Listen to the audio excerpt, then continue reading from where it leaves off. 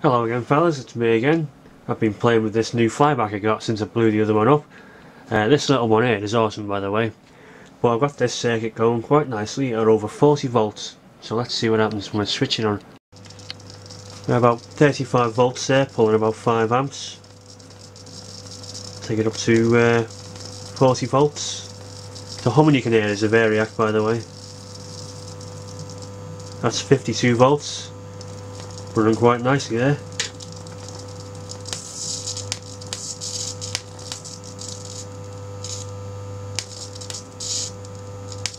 That's 52 volts there, drawing about 6 amps. It goes up to 10 when I draw an arc. I'm happy with that. Thanks for watching. See arc on 20 volts.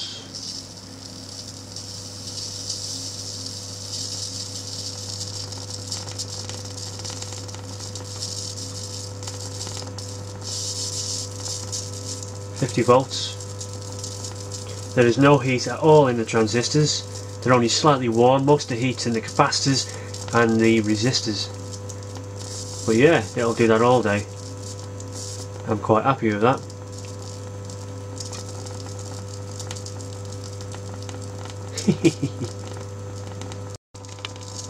Yeah, that nail is getting real hot. I love the smell of ozone in the morning. It's actually quite interesting. If I close the gap really small and then bring the voltage up, it will make that nail get very hot. That's at 60 volts, and as you can see, it's an arc lamp. It is bits of metal, I don't know if you can see that, but bits of molten nail is flying off everywhere there.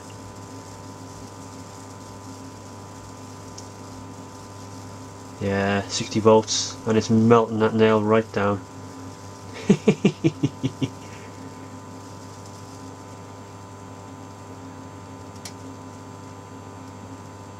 Oh well, enough arsing round.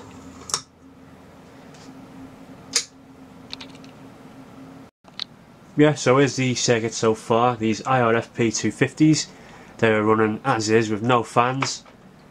Just hardly any warmth in there at all.